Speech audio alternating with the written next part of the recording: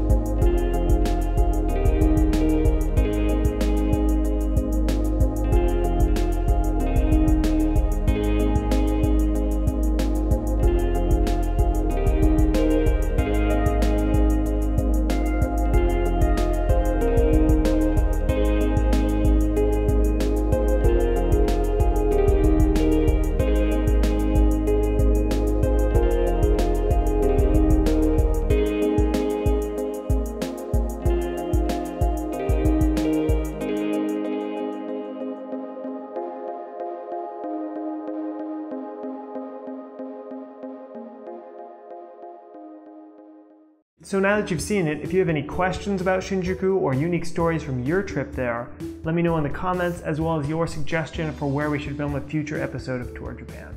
Thanks for watching. I'm Andrew Marston. See you next time.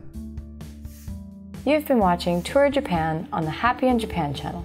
Click here to watch another episode and subscribe now.